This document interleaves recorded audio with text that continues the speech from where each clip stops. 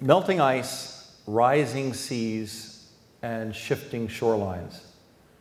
And that pretty well encompasses the scope of what I want to talk to you about. And once I've kind of gone through the science and taken you on some visual first-hand encounters in both polar regions, I want to talk to you about our future, what it means, and then suggest to you some of our options. I can probably tell you some things about the state of the planet, particularly the ice sheets as they're melting, and what it means, because that's been the focus of my research on and off for the last 3 or 4 decades. Hurricane Sandy focused a lot of people about the potential destruction of storms and tides. This was in Fort Lauderdale, near where I happen to live. That's actually a street under that water, so it's a perfect example of a high tide on Main Street. We all saw images from New Jersey, houses being wiped clean off their foundations, cars floating out of tunnels in New York, subways that became submarine. And just 2 days after Sandy hit, I was interviewed on British television, live for a morning show, 7:30 over there, 3:30 for me in Florida. And the host there, Eamon Holmes, said, "So Mr. Englander, I have your book in front of me, and on page 121, you describe a superstorm hitting Atlantic City and New York City. How did you do that a week before it happened?" Fair question, and if it hadn't been 3:30, I probably would have found a clever way to answer, but I said, the truth is I didn't predict it. I described one of many scenarios of what could happen to help people visualize just how bad the damage could be, far beyond what most of us ever think about. The fact that it happened a week after the book was available on Amazon is surprising to me too, frankly. But it does give a good backdrop to explain not only what happened during Sandy, but what will happen in the future. And I've put together a simple little bar chart here. I'm going to give you 3 or 4 examples of it. Sandy was a storm surge of about 6 feet by itself, amplified by a few things. And it came on top of a foot of sea level rise that had occurred over the previous century in New York. And then on top of that, there was an unusual high tide, a lunar high tide plus a little bit, not a full extreme tide. As you may know, tides vary during the day, almost twice a day, and then there's a monthly lunar high tide, and then when the planets line up, there's even an extreme tide. We had a moderately unusual tide, and then on top of that, shown in green here, is what I call topographic amplification. And there's certain places where the water is funneled, and between Long Island and New York or New Jersey is one such case, which was the reason I gave that example. Boston would be another case if the storm came from the northeast. There are lots of Providence is particularly vulnerable. So there's lots of places that have amplification because of the geography or topography. That gets us to 9.5 feet over the foot of sea level rise that's happened in the past century. If we move forward and look toward the end of the century with some of the scenarios of 2, 4, or 6 feet of sea level rise that most scientists believe are a fair range, we see what that would do, of course. The base level of sea level rise would be up higher, and the interesting thing is that that solid area shown, the sea level rise doesn't recede. It won't recede for centuries or probably thousands of years, because the ice sheets can't refreeze that quickly, as we'll look at in a moment. But it's important to distinguish sea level rise from storm surge, the shade areas. But then on top of that, there's a potential for sea level rise to actually be beyond the projections that scientists are currently looking at. And I'll talk about that. There's a few factors in Western Antarctic and with methane that are actually outside the sea level rise projections that you read. And that's something that's a particular concern to me, because I don't think we're looking at, I don't want to say the worst case. We shouldn't look at the very worst case, but I think most of the situations we're looking at with sea level rise are skewed to the low side, and I'll, I think, prove that to you in a moment. But if we put in that block of red to show the extra sea level rise that could happen from methane and in Western Antarctic, and then put those other blocks on top of there with a little more tide rise, we start seeing that we really have a much bigger problem. And then if we take one of the higher projections for sea level rise that you'll see, the 6 foot, and we add on the acceleration for methane in Western Antarctic in red, and you can see these all stack up. Well, there's 2 points here. One is that all these things do add up, as Sandy illustrated. But the other one that very few people think about is that sea level rise doesn't recede. Sea level change happens over thousands of years. So some of this is a one-way event, and some of it's the tide comes in and it goes out, or the storm comes in and goes out. Now, a lot of what I'm about to tell you, you probably know parts of, but seeing it can be daunting, it can be overpowering, it can be depressing sometimes. And by the time I'm done, if you don't leave the theater in dismay during the talk, if you bear with me to the end, I'm going to share with you some perspectives that I hope help, that I've come to perhaps as rationale, but they're sincere as I consider what does it mean for me and for my 12-year-old daughter looking ahead. And I'd like to share that with you. So as you see this as a really challenging problem, please, please bear with me and think it through to the end. Again, just a simple illustration that if we look at the shoreline, kind of just in a diagram, we have the sea level is the base, then there's high tide, and then there's storm surge, and then if storm surge hits at high tide, each of them raises the level and means that the water is going to come further inland, obvious. I have control my clicker. When we go to the beach, there's a bit of an illusion. The illusion is that the beach is permanent, that it's always been there and always will be. I have that sense too. But the reality is the shoreline's only been there for about 6,000 years. The reason we think that's permanent is that's kind of how long we go back in our human records, our written records. And most people would say that human civilization doesn't go back much more than 6,000 or 8,000 years. But the shoreline is only there, the green arrow, as long as sea level is there. And it's not always been there. This one shows that sea level over the last century rose 8 inches. And two things out of this slide, that it rose 7 or 8 inches as a global average. We're going to look at it broken down by different locations in a moment. But while there are little bumps in the line, it's pretty easy to see that from 1850 to 2010, the line is pretty consistently upward. Unfortunately, a lot of scientists and a lot of people who want to throw doubt into this issue look at the little bumps up and down in the line. And I say it's a bit like looking at a stock market chart or the price of gold or any other thing that warbles, but you kind of want to look at the long term.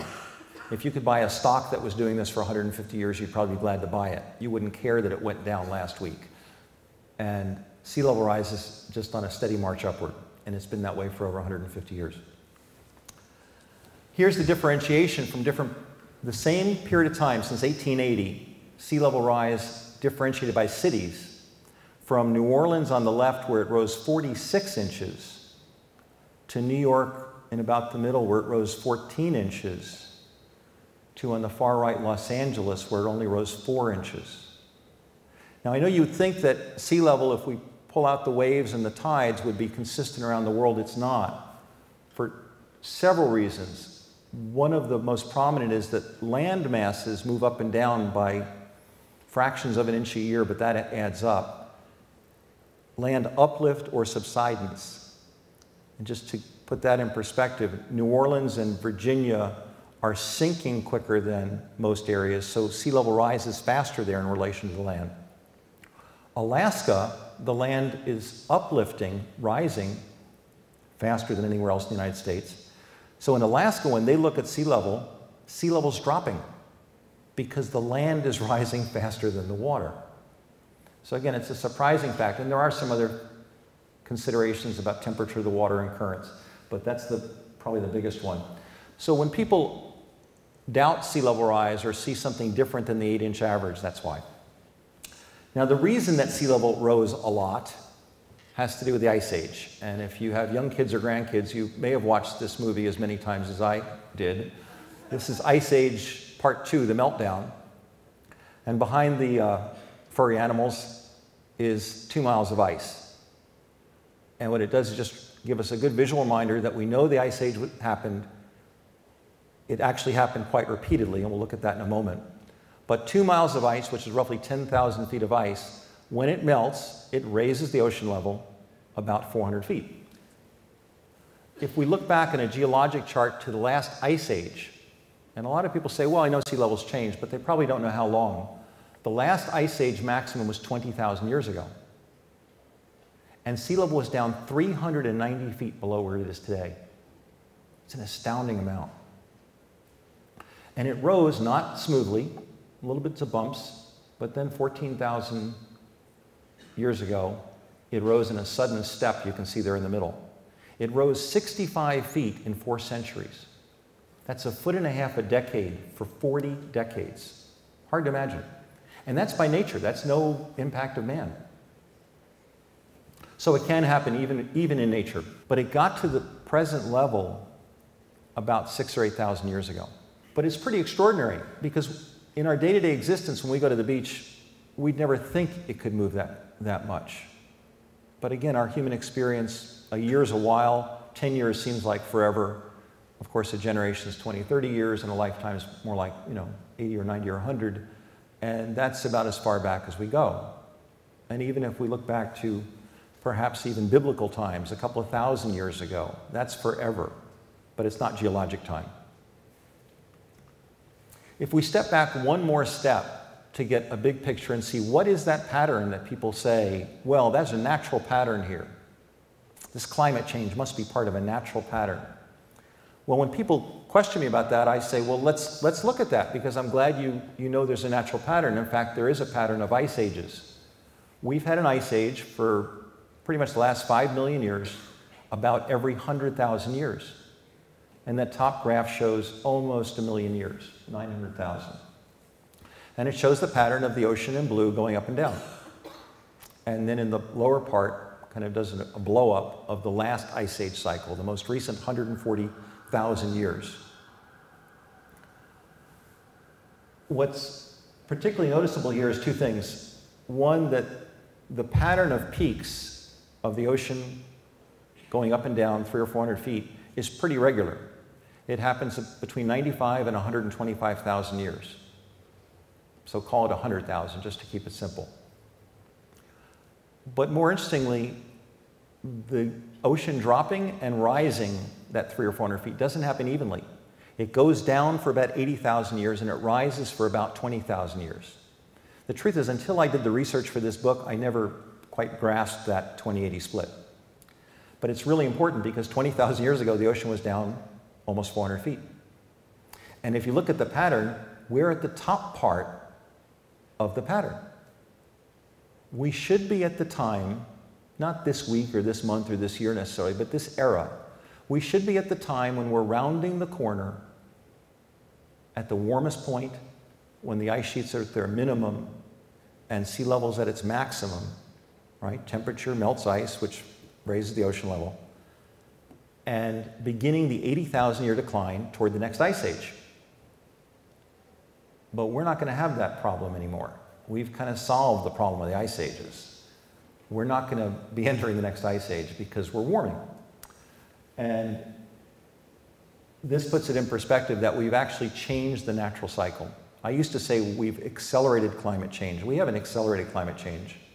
This makes pretty clear that we have changed the direction. We've actually interrupted the cycle in the last 5 million years, which I think helps to put things in perspective. And again, this isn't an opinion. Ice melts at 32 degrees, whether you're Republican or Democrat. It doesn't really care. It melts just the same, whatever your opinion. And we're going to look at it melting in just a minute. To put these distances in perspective, I've taken a picture of an office building and happens to be in Miami. It's a nice standalone building at 47 stories, which fits this measurement. If we are at the 30th floor with sea level today, just 20,000 years ago, which may seem like a long time ago, but when you think back biblical times again, several thousand, it's not that long ago. And our written records do go back 6,000 or 8,000 years. So it's within the realm of reason. Sea level was down at street level. That's stunning. I'm sure to you, it was to me when I started to visualize that. And when all the ice sheets melt again, it won't happen this century or next, but when all the ice sheets melt again, sea level will rise the extra 17 stories, another 212 feet to the top of that building from the 30th floor. So combined, the range is 600 feet, round figures. That's astounding. But we haven't seen it because we were at the turning point One way I describe it is that, in effect, we've been at slack tide. You know, when you're standing at an inlet, that the water comes in and it kind of swirls around for 30 minutes and then starts the tide going out? Well, in effect, there's a metaphor for what sea level's been doing. It rose before we had cultural memory of it. It's been at the turning point, just like the tide, and it should have been going out now, starting its descent, but it's still rising because the ice sheets are melting. So let's look at why the ice sheets are melting or why sea level is rising. But to put it in perspective, I've got a graphic here that gives you a very crude impression of when all the ice melts. Now, it may be 300 years or it could be 3,000 years, and I'll talk to you about the variables of that. It's not going to happen soon. But there's a huge adjustment to the livable space on Earth. The red disappears. Again, it could be 3,000 years, in which case we got plenty of time to adjust. And even 300 years is a lot of time. And I really do think we need to be honest about that. This isn't an immediate disaster. And again, sea level will affect different places in different amounts. Just looking at 1 meter, as scientists do, or 3 feet, we'll call it, the red in different places, Florida doesn't lose that much at 1 meter or 3 feet, but places in South America, the Netherlands, Vietnam, Bangladesh, lose a lot more. So it varies from place to place. To understand why sea level is rising and the ice melting and put it in perspective, I want to take you up north first.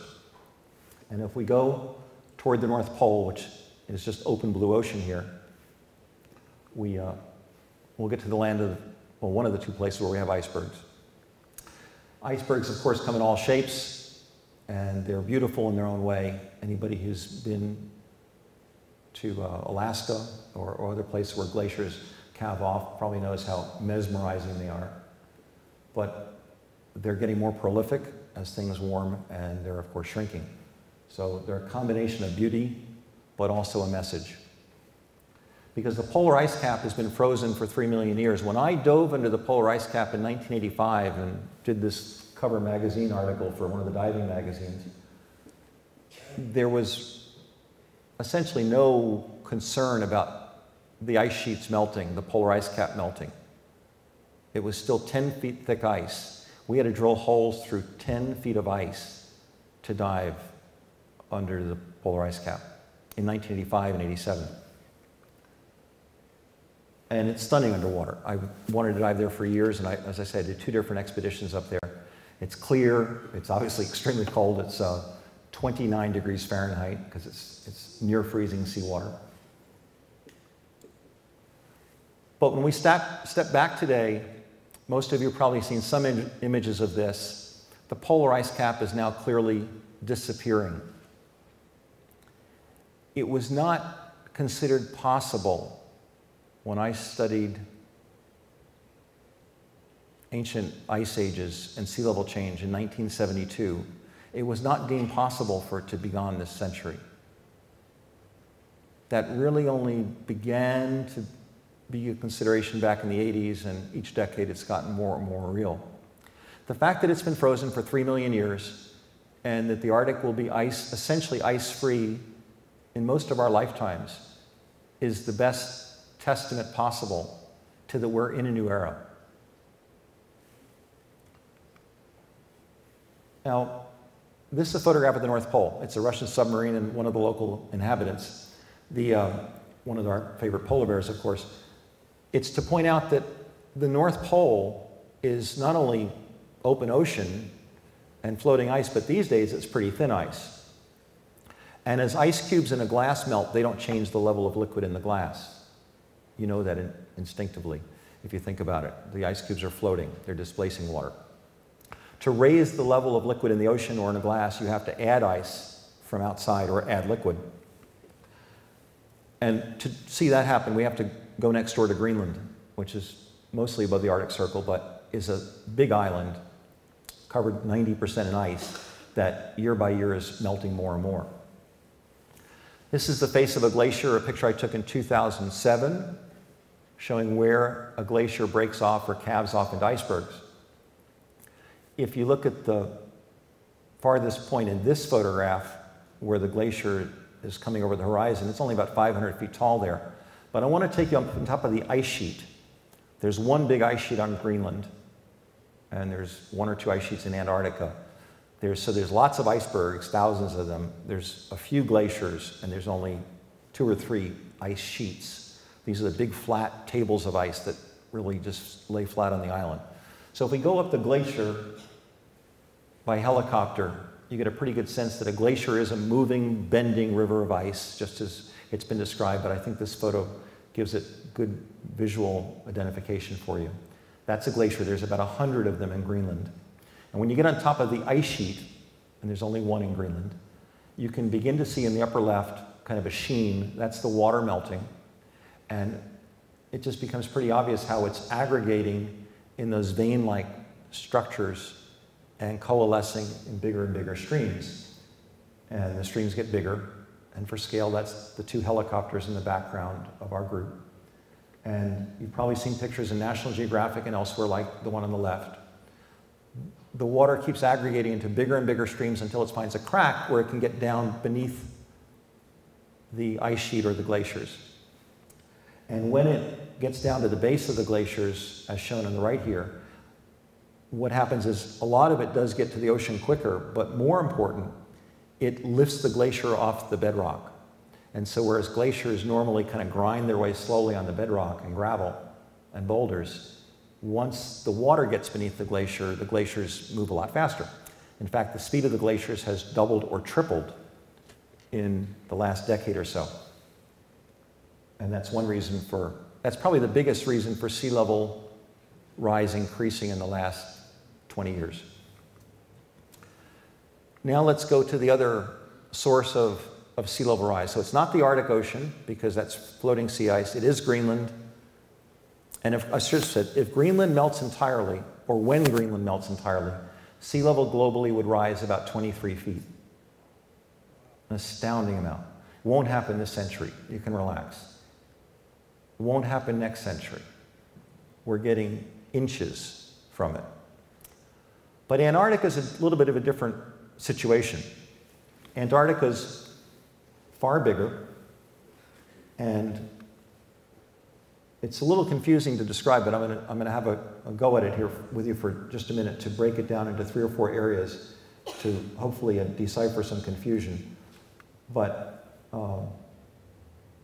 Antarctica is beautiful. There are a few expedition-style cruise ships that take people there, mostly going to the peninsula, which we'll come back and look at. Of course, here are the favorite inhabitants by the millions. There's another creature, me, actually, just showing you that it's not always freezing cold. I was actually, I'm not tiptoeing that photograph because it's freezing. In fact, it's actually very hot. There's volcanic springs. And I was trying to find the mix between the hot volcanic water and the ice-cold melting water where I could stand. And so just to point out, it's a very, very unusual environment. Here's a picture taken in 2006. Antarctica has bigger mountains than Greenland. It's a bigger island, and the ice is thicker. It's up to about 3 miles thick. As a result of that, being a bigger island and thicker ice, it has 7 times the amount of water as Greenland.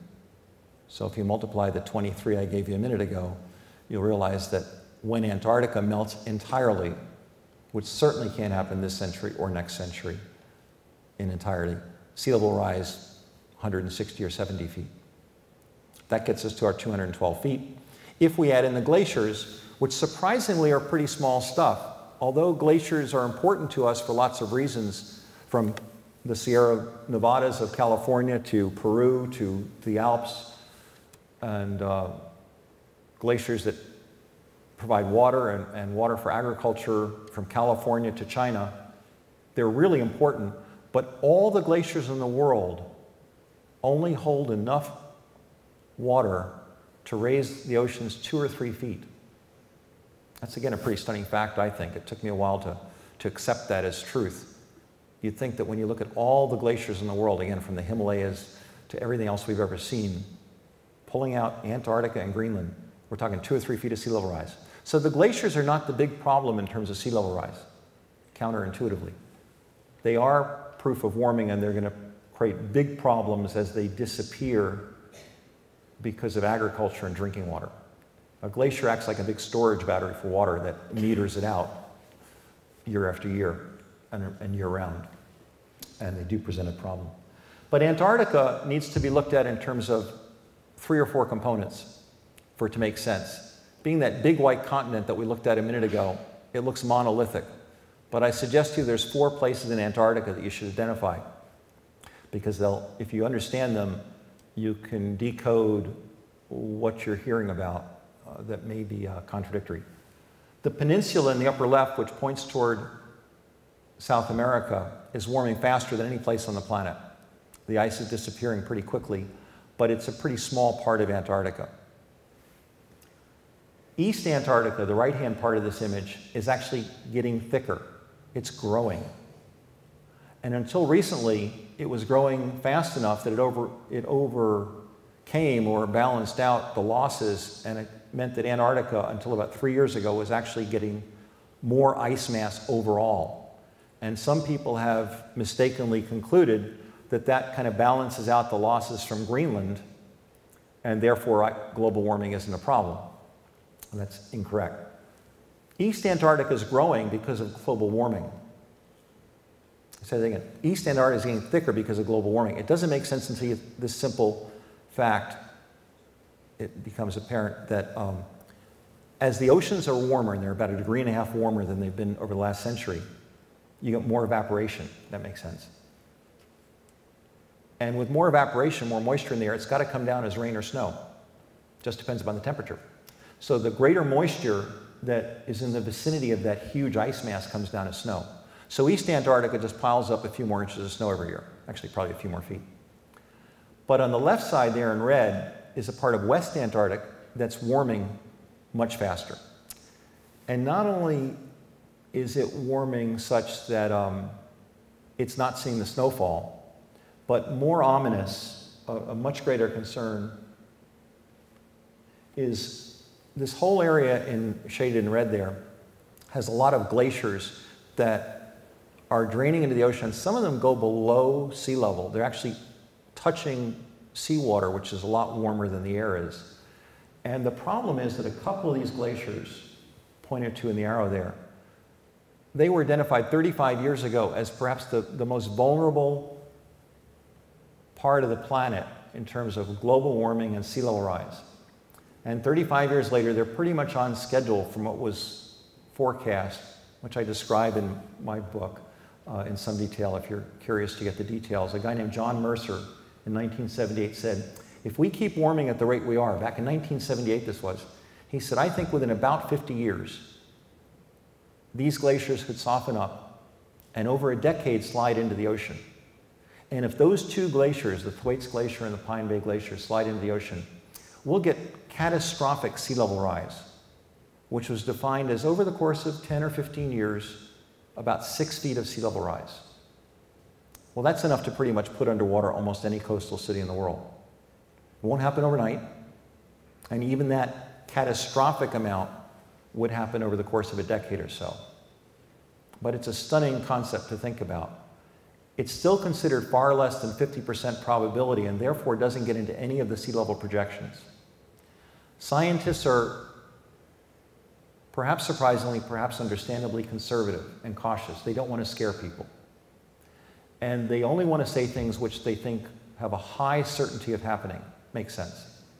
But as a result of that, the bar or the test for saying something as what will happen with climate change or sea level rise is at the 90% factor. And so things only get into the predictions if they're at that 90% confidence level. Well, the possibility of these glaciers sliding into the ocean doesn't even approach that yet. In fact, it's not even at the 50%. Some would say it's at the 3% level.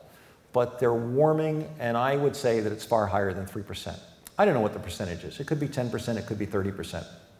But it's something to keep our eyes on, because if it continues to warm and if that percentage continues to increase, even the cautious scientists and government experts who tell us what we should prepare for will need to think about a whole new element.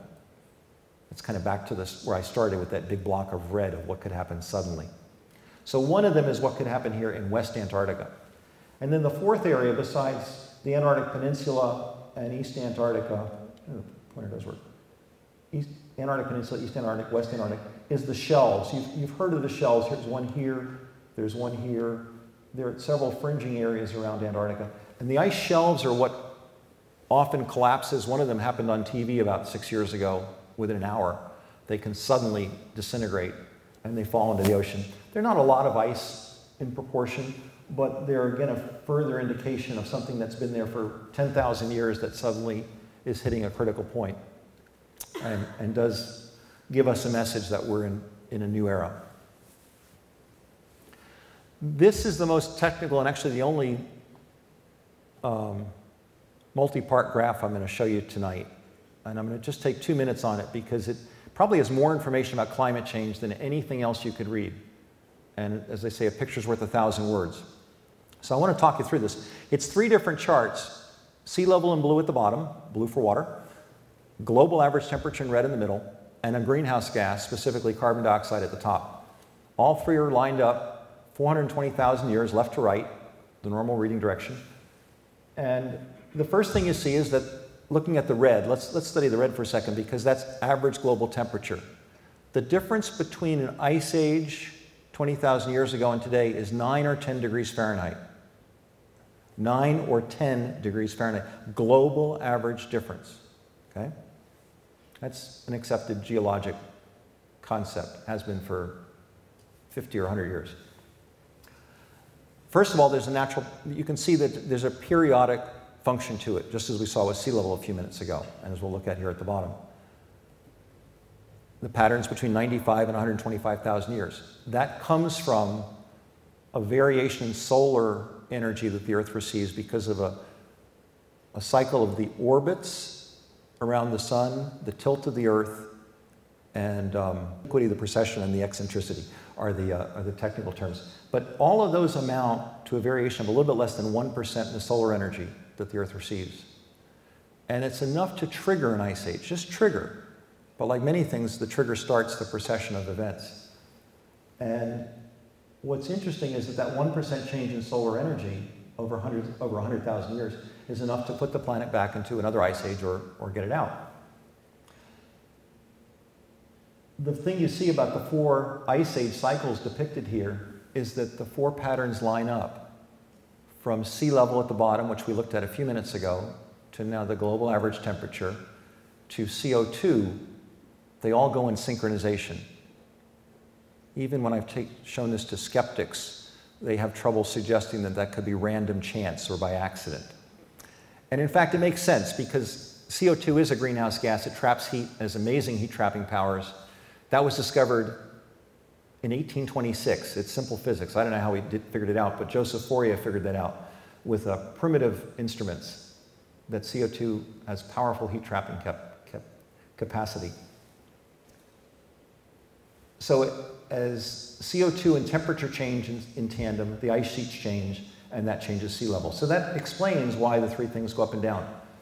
But again, we see just confirmation that there's an 80,000 year decline of sea level with the slow decline of temperature and with the 20,000 year rise, and that we're at the top part of all 3 of those cycles. And we should be going down the other way now, but we're going up. All 3 things are going up. Greenhouse gases, we've just reached 400 parts per million, as shown there in red at the upper right. You probably saw that in the news a few weeks ago. It was not a record we should be proud of. The normal range of greenhouse gases or carbon dioxide is 180 to 280 parts per million. We reached 400, which is 40% higher than any time in the last 5 million years. And again, there's that correlation. So we see that greenhouse gases are rocketing upward almost in a straight line in this time scale of 420,000 years. That temperatures are following, the planet's 1.5 degrees warmer, and that the ocean's 8 inches higher. The good news is, for a scientific standpoint, the things are going in synchronization just like they should. And the problem is that it's not a quick response. You can't melt the ice sheets that quick. In other words, we could take a huge block of ice the size of this building and put it out in the hot sun. It's not going to melt in one day. It doesn't matter how hot that day is. there's a lag time.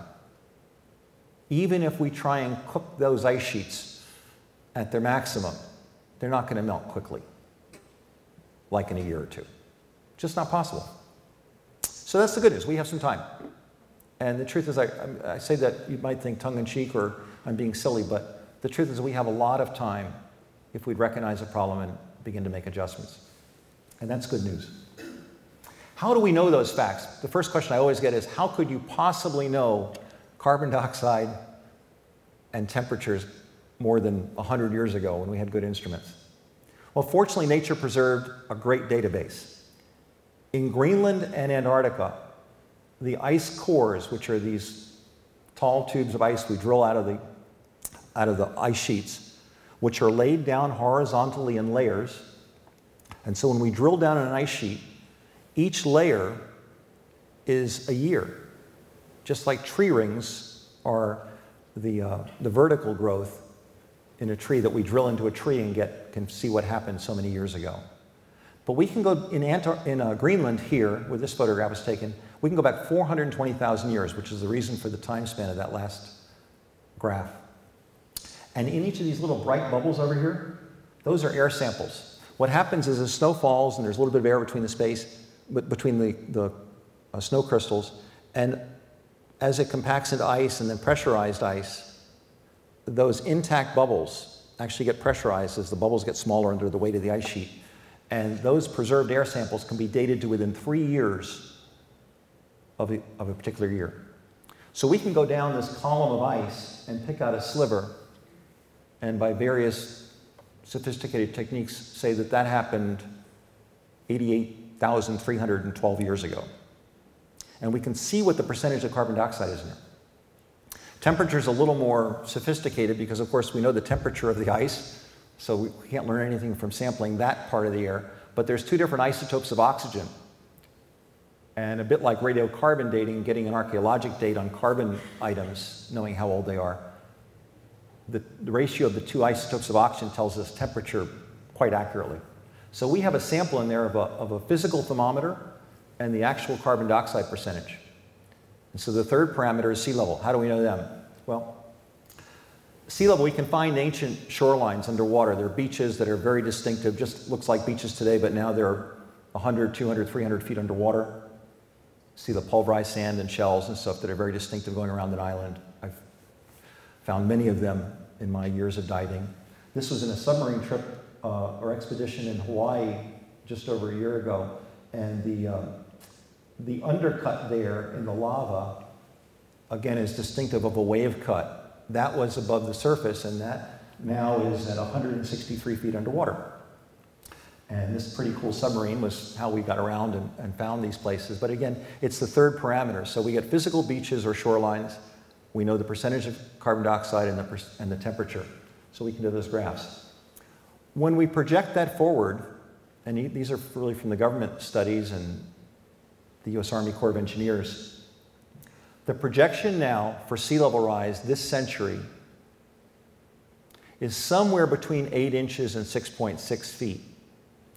But I don't actually think that's a good indication, because the 8 inches, kind of shown here in red, presumes that we do something miraculous and Greenland doesn't speed up its melting anymore, which it's been doing year after year for 2 decades. And given the extra heat that's in the system, as you already now understand, there's no logical reason to believe that with the oceans being 1.5 degrees warmer, Fahrenheit, that the melting should slow down. The heat's trapped in the ocean. 90% of the extra heat we've captured from greenhouse gases is stored in the ocean, like a hot rock or an outdoor swimming pool, if you will. It's a lot of mass, and it traps a lot of heat. And because of that, there's no logical explanation I've ever heard that says that if we do all the right things, if we stop CO2 gases, if we drive Priuses, if we change our light bulbs and do recycling and do all the other things we'd like to think are going to make a difference, that's not going to stop sea level from rising. And even if we stopped all power plants, if we even kept greenhouse gases at 400 parts per million, the disturbing fact is sea level will still rise, just not as quick. But we'll still probably get 1 foot or 2 this century, more than the 8 inches. So let's look at the range of 2 feet to to almost 6 feet here and say that's the range, but that doesn't allow for the catastrophic rise I talked about before from West Antarctica or methane. And methane, I want to just spend a moment on it. Methane is something that's talked about more and more and often misunderstood. Methane comes out of the ground naturally and out of the seabed. It comes out of the permafrost as permafrost warms in any of the polar regions. It comes out of the seabed because it's frozen in something called methane hydrates, which is a slushy ice that actually burns. You can actually light a match to it. And there's a huge amount of that under the seabed. And methane comes out of natural gas operations, which we're doing more and more of as an energy source. Methane is increasing. If we burn it as an alternative to coal, it's actually a cleaner energy. And that's pretty good. The problem is when methane escapes unburnt. If methane gas itself gets into the atmosphere, it'll slowly degrade into carbon dioxide over many, many decades. And over the course of a century, as it degrades into carbon dioxide, it's about 20 to 25 times stronger as a greenhouse gas than carbon dioxide. What even most scientists haven't researched, because scientists tend to specialize, and what I did is look at all the issues of sea level rise and then wanted to translate them so that non-scientists could understand it. What most scientists don't even understand or haven't just researched is that methane in its pure form is 250 times more powerful as a greenhouse gas. That by the time it's degraded over 2 decades, it's 72 times more powerful as a greenhouse gas, call it 7. So it's far more powerful. Now, the amount we're putting in the atmosphere, fortunately, is tiny compared to the amount of CO2 we're putting up there. But it's something to pay attention to because there are lots of sources for methane. And at those multiplier factors, whether it be 25, 72, or 256, methane is a problem. And we can't ignore it or take it for granted or just pretend that CO2 is the only problem. So that's my other kind of sea level rise accelerator that I referred to earlier. Now the last chart that I'm going to show you is a fair question of how do we do as scientists predicting sea level rise? Because you'd think that with all of our technology, we'd be getting pretty good at it. And we are getting much, much better at it. But even if we look back, oh, and I'm sorry, and a lot of people who doubt climate change is a problem say that scientists exaggerate to get grant money to make it seem worse than it is. So here's a graph that was published in a peer-reviewed publication. I'm going to show it to you in 3 pieces that will show you in published records, easily verified in peer-reviewed science journals, which is the kind of test of accuracy. That was the prediction done in 1990 for sea level rise over the next 20 years, getting us to pretty much today. And it's shown in blue, and there's actually 3 different components to it. There's a dark blue line, then there's a wider band, and then there's actually 2 faint bands here. Can you see that pretty well? Well, if you can't, the lower boundary is there and the upper boundary is there. And of course, you can see the middle. And what that's saying is there's different degrees of confidence in that range. And the further out you go in time, the more the range of projections splits out, which is predictable with any projection. The farther out in time you go, the more variables, the more uncertainties. So the wider the range.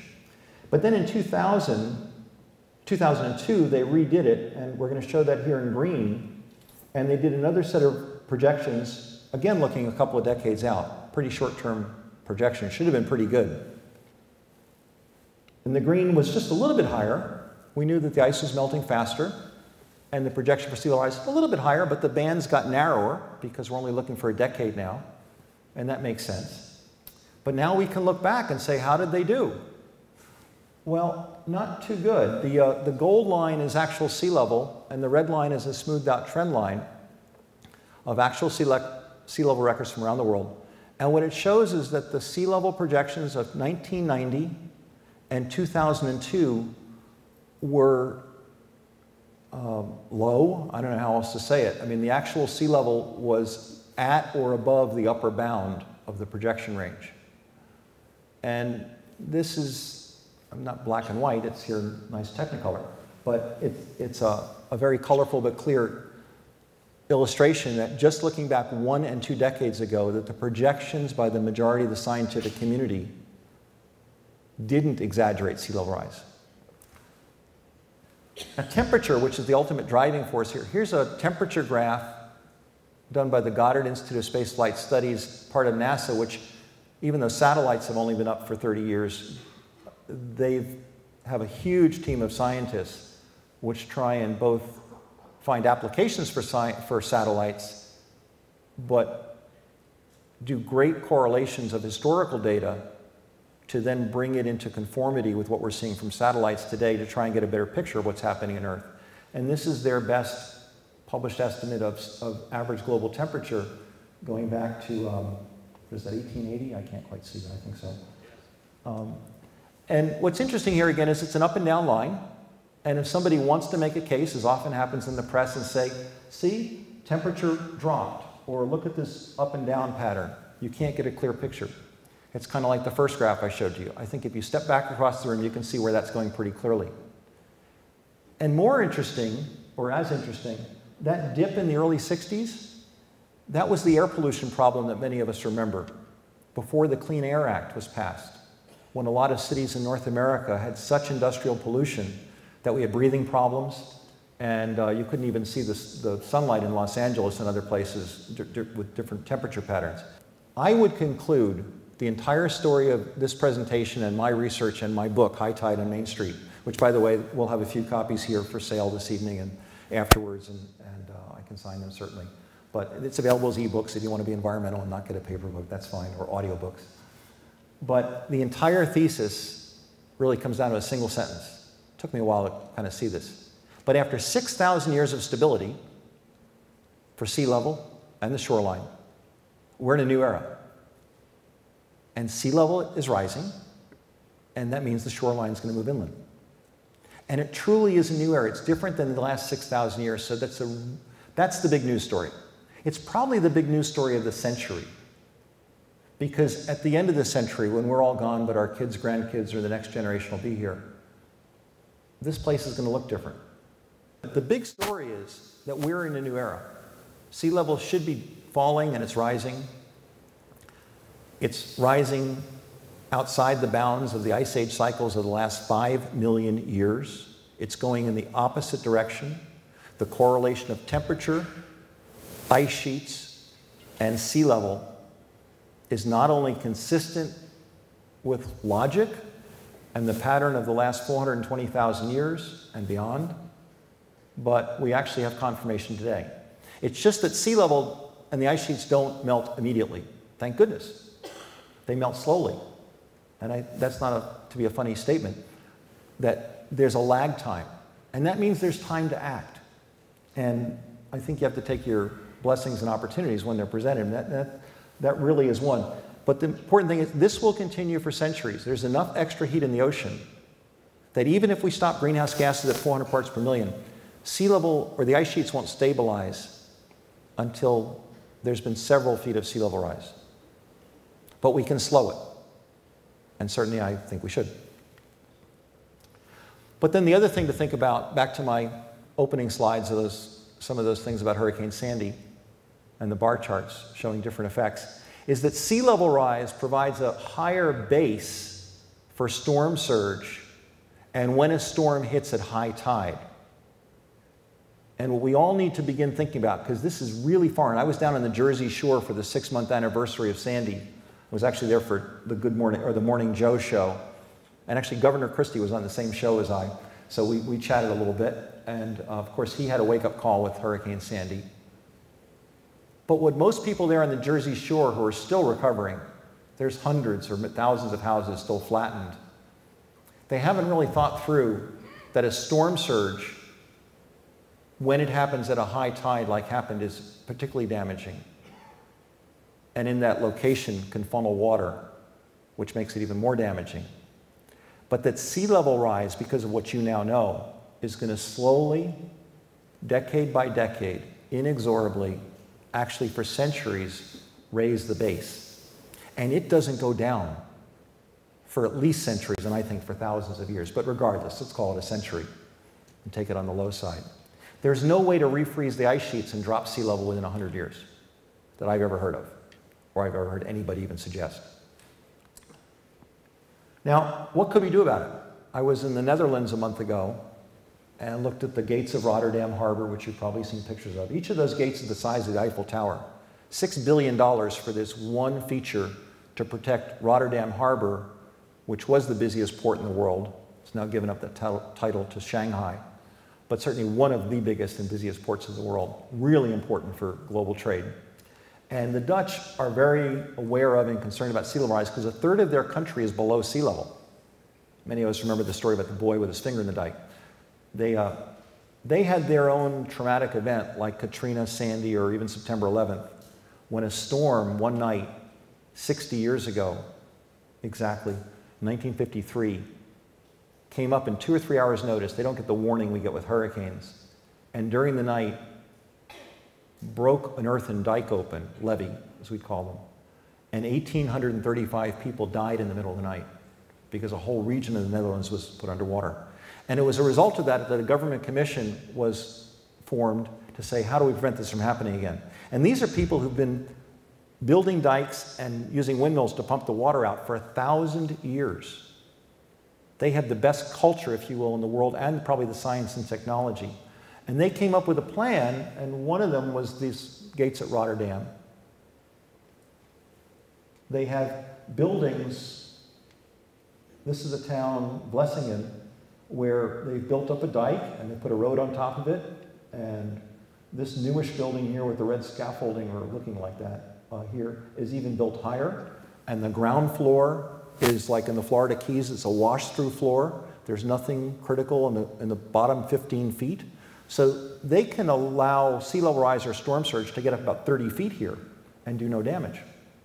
So that's a great technology, and it's an example of adaptive engineering and architecture, and we need to learn from that. However, I was recently a speaker at a Miami Beach event, not too far from where I live, and they touted this, said, yeah, we'll do like the Dutch do. In fact, we're going to get some engineers over here. We're going to protect Miami Beach like that. And I had to be the one to say, there's a geologic problem. South Florida and the Bahamas and most coral-based islands are porous limestone. They're kind of like a solid kitchen sponge, if you want to think of them like that, made of calcium carbonate. And the water goes through those pores. And you could put a steel seawall around one of those islands, or Miami, or the state of Florida for that matter, and the water would just percolate through the sponge or through the ground, inland. And it does that now during extreme tides and storms.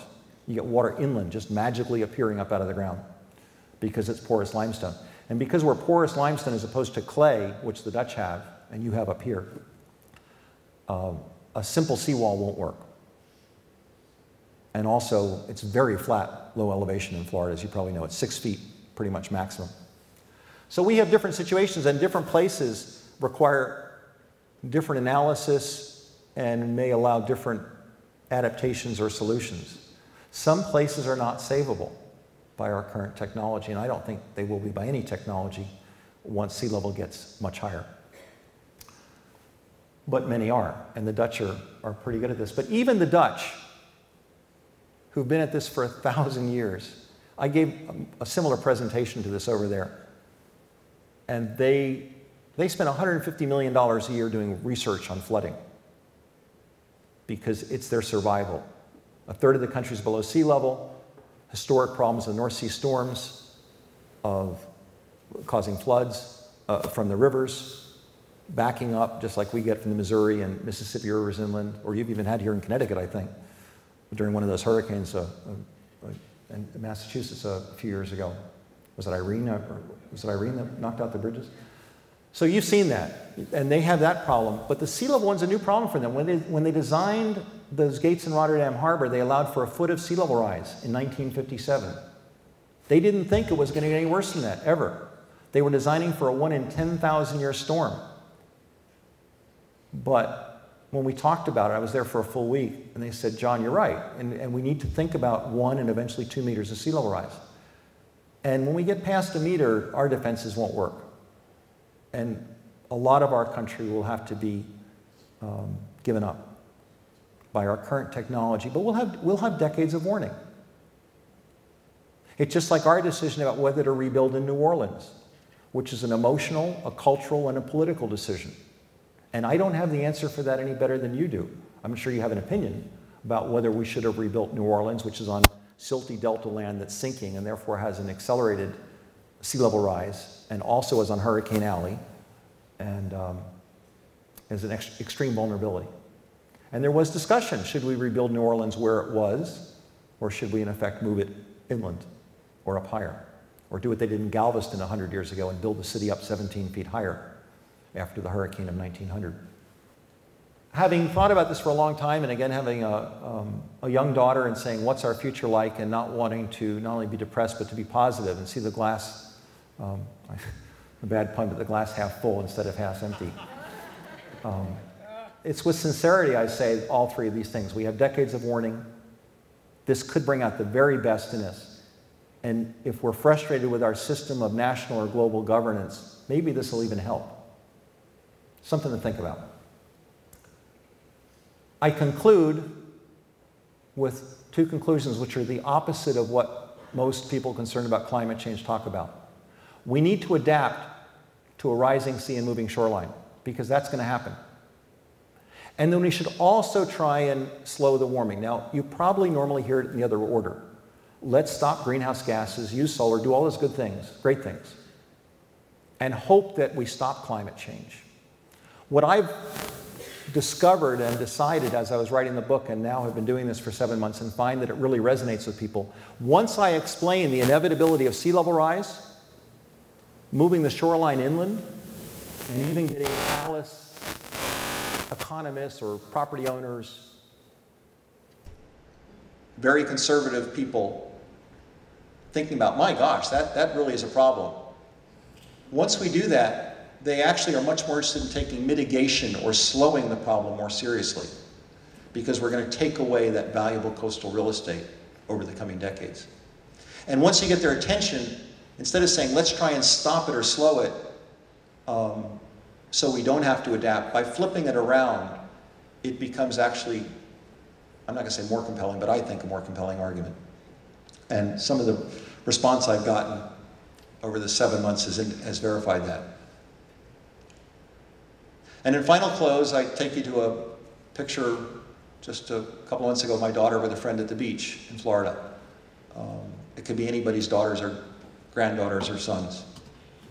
And it's to say that besides the economic impact and the dislocation, the other motivation, which I always leave people with, is even if you tell me you're 75 or 85 years old and what can you do, why should you bother? It's think of our legacy. And this is what people will think about 100 years from now. Just as with other great moral or priority questions, or what were you thinking at the time, which we occasionally do in retrospect and ask people the moral or ethical question, why didn't you do anything back then? And you all know the cases where we could probably make those parallels.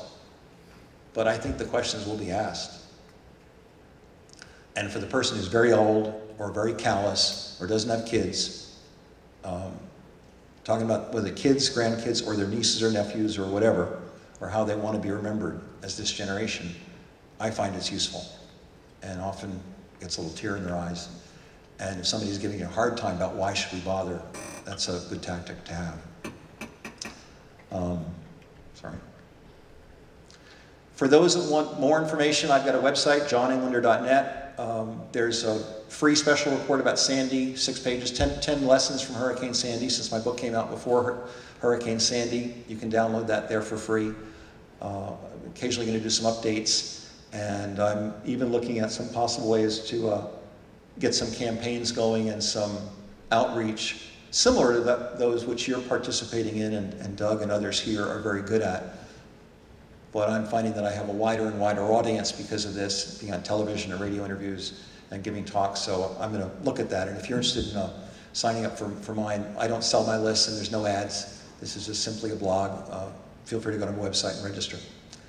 So with that, if we could bring the house lights up, I'd be glad to answer questions. Thank you for your attention.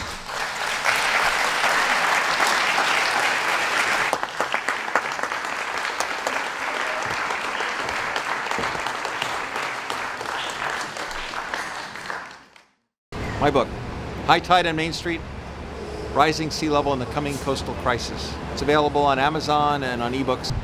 Yeah. There it is.